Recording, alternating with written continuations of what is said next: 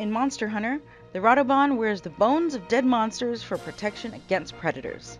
If you're wondering where you can find Radobaan, well, look no further than the Rotten Vale. This place is an extremely inhospitable valley littered with the corpses of dead monsters.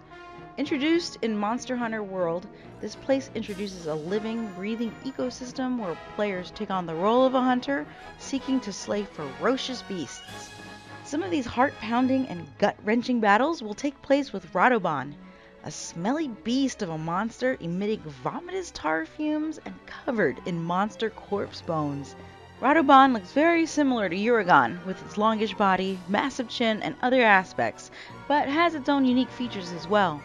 Covered in a tar-like substance, Radobaan uses the substance to stick row upon row of bones onto its body. The bones are from dead monsters and vary in size all over its body, but the legs have the most distinctive bones because they are from the horns of Diablos. Those are the massive bipedal wyverns with powerful armor plating that want nothing more than you dead. Anyway, for Radobaan, the benefit of using bones over ore is that bones are lighter, allowing Radobaan to move faster than Uragaan. Both also have the ability to roll into a wheel and run over enemies and emit coma-inducing gas. I'd hate to know what that smells like. Whether you choose to venture on your quests solo or with a group of other hunters, remember that Radobaan is fairly calm unless provoked by a threat.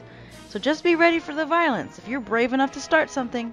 For more information on Radobaan, check out the Monster Hunter Wiki.